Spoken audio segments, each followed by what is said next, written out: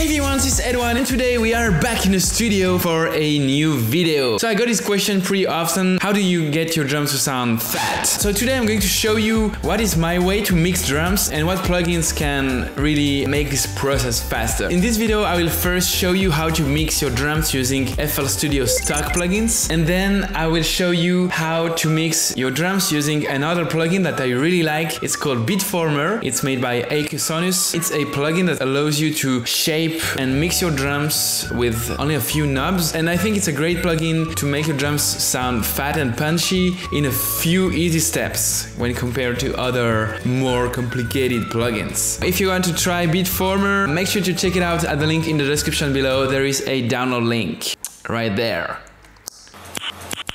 So in this video I'm going to improve the track of one of our Patreons. So let's listen to the drop as I received it from Electro Party Nation.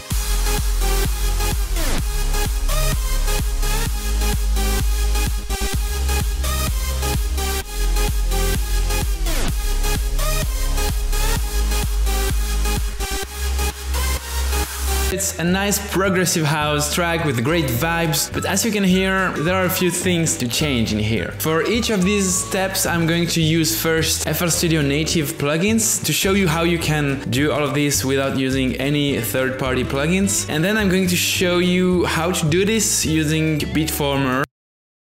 So Beatformer focuses on quickly adjusting 4 different characteristics of a beat sound. First of all, you have the boom knob, which allows you to increase or decrease the low end of your sound. The boom knob can also be used on your bass or on any low end instrument. Then we have the punch knob. So with this knob, you're going to be able to say, yeah, this drum is too present in the mix. I don't want to lower it completely. I just want to lower the transients. So it's going to decrease a bit the presence of your drums. Next up we have the air knob to increase the high end of your sound or decrease it. Basically it's a harmonic exciter and you can choose at which frequency this harmonic exciter is going to act. Finally we have the squash knob, which is basically a compressor. It allows you to quickly adjust if you want your overall drum sounds to sound more squashed, compressed, more upfront, or if you want to give some air to the mix.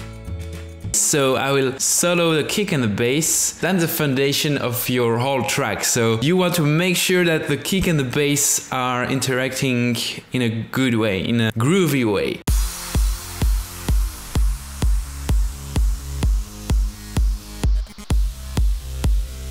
The kick and the sub do not interact so well together. Let's have a listen of the kick and the sub only.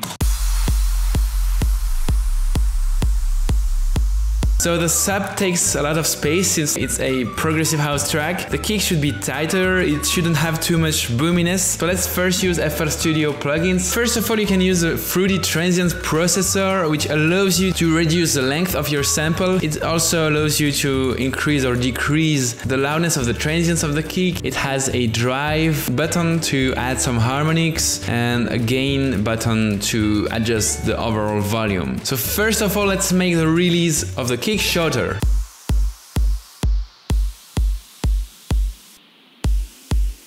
Next step is to remove some of the low end on this kick drum so that it doesn't clash with the sub. So I'm going to put a high pass.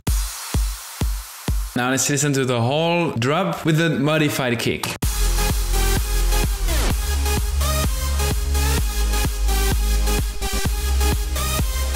So it sounds much better now. Kick bass groove is better.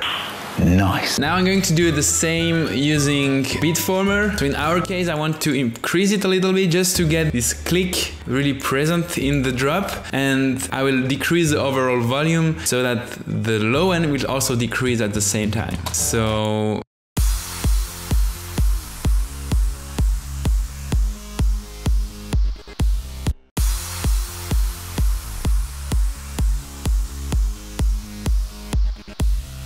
now let's compare how it sounds with the FL Studio plugins and with the Beatformer plugins. So I adjusted the volume of both plugins so that we get the same volume and we don't get biased by a higher volume. First, the FL Studio plugins.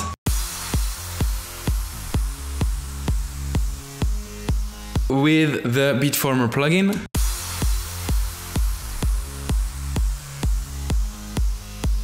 So in my opinion, the FL Studio plugins work just fine for this, except they don't sound as transparent as the Beatformer plugin. Beatformer has a bit more transparency and it sounds a bit clearer, especially in the high end. If you listen, you can rewind the video a few seconds back just to compare again if you want, and tell me in the comments down below what you think about both solutions. Nice. And now let's listen to the drop with all the instruments turned on with the FL Studio plugins and then with the Beatformer.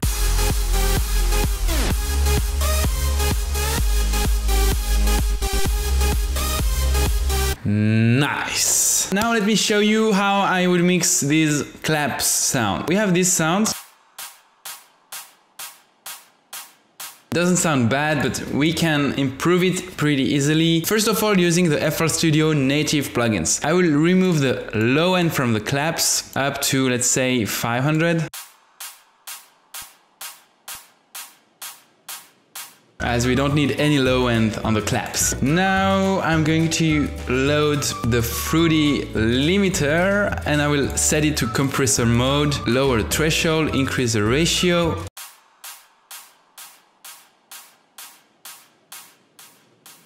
What I'm doing here is keeping some attack so that not the whole clap is compressed, but only the part after 26 milliseconds. So the first part of the beginning of the clap is going to be untouched by the compressor, but the rest of the clap is going to be heavily squashed.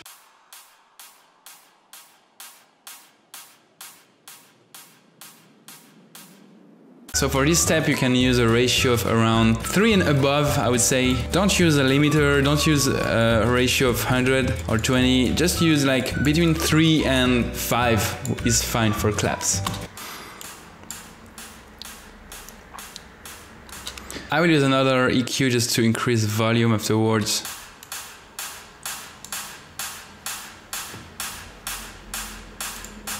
Also just want to remove the very high end from these claps as they could interfere with the hi-hats.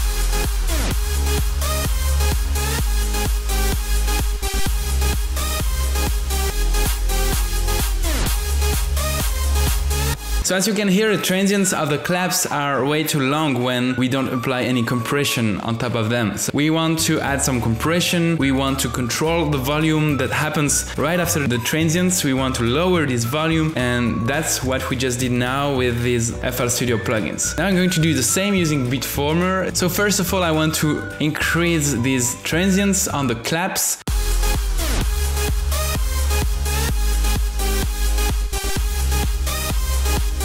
Next step, I want to add some air on these claps.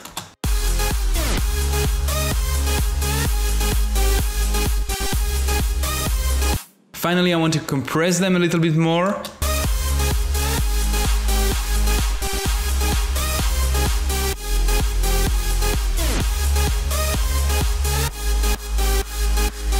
So now let's compare the mixing I've done using FL Studio native plugins and Beatformer. So here we go, FL Studio native plugins at the same volume.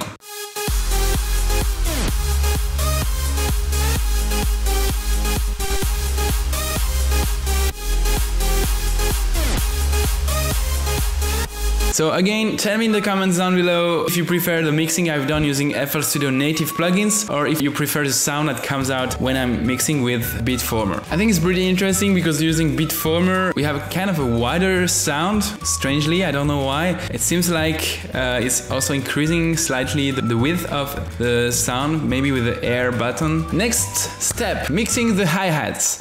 We have this hi-hat sound. So I'm going to mix these with my FL Studio native plugins. So first of all, I'm going to put a high pass, pretty high, like at 700, 900. Just to make sure we don't have any low end on the hi-hats. Increase a little bit the high end. Make sure they cut through the mix. Next up, I'm going to use a Fruity limiter with the compressor mode on and put a lower threshold in the ratio around 2 to 3. And I'm going to use FL Studio's transient processor to just increase a little bit the transients of our hi-hats. And also make the hi-hats a little bit more present.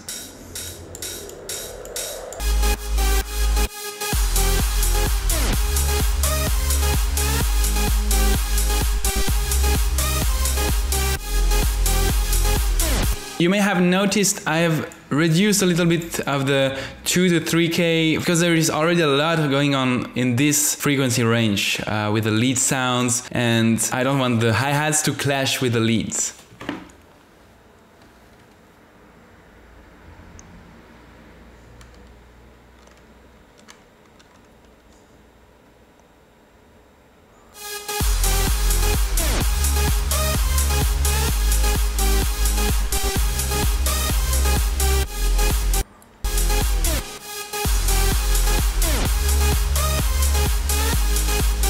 Now let me try to do the same mixing using only Beatformer. So here I want to decrease a little bit the punch knob. I want to increase the air knob a little bit just to give it some more high-end, high frequencies. And compress the hi-hats a little bit using the squash button. Now a comparison between FL Studio native plugins and what I can do using Beatformer.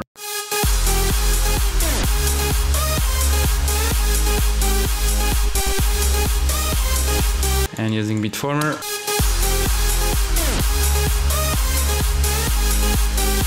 Also, something that I've noticed with this plugin called Beatformer is you can also replace it on instrument bus. It doesn't only work with drum buses. So, for example, here I'm using it on the bass. I will show you how it sounds on the bass. So now I'm removing these 3 FL Studio plugins. I'm just keeping the gross beats for the sidechain, and now doing my mixing using Beatformer. So now doing my tweaking stuff using Beatformer. It's also going to, so you can use it as a compressor with the squash button and remove some of the air.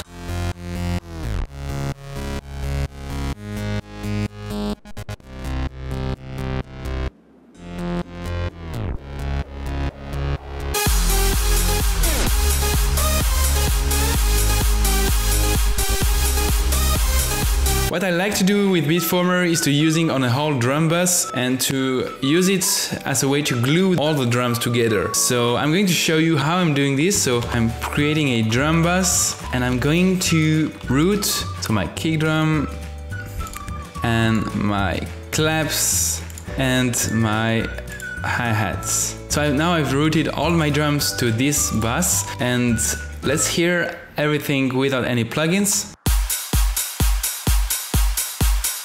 And now let me add some Beatformer on top of it, so increase a little bit the punch just to add some transients.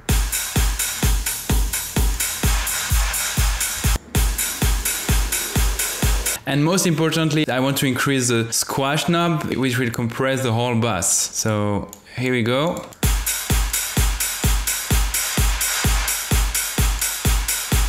And also increase the air knob just to add some harmonics in the high end of the spectrum, so it sounds a bit more crisp. So let's have a comparison with and without Beatformer. So without Beatformer, with Beatformer,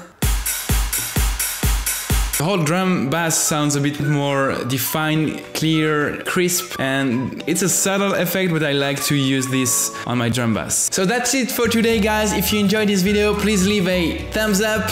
Subscribe if you didn't yet. Of course, you can get the FL Studio project at the link in the description below. So in the end, I think you can achieve a good sound with both FL Studio native plugins and Beatformer. So what is good with FL Studio native plugins is that you can tweak more the sound, you can go more in depth with your drum mixing. What I don't like with FL Studio native plugins is that they are not as much transparent as with Beatformer, for example. Also, sometimes when I'm mixing, I don't have to have too many choices. I like to have a tool tool that just does what I need. I don't need to tweak too much. So that's an advantage of Beatformer for beginner producers, but also for professionals who need to shape their drums in a quick way, clean way, transparent way. So for these reasons, I think that Beatformer is a great plugin. I encourage you guys to check it out at the link in the description below. Also guys, let me know in the comments down below, what's your favorite way to mix drums? Did I miss some important points? Do you want me to go more in depth with drums mixing? Let me know if you already tried Beatformer, if you prefer FL Studio native plugins. Let's have a little discussion in the comments down below. See you in the next video. Have fun producing,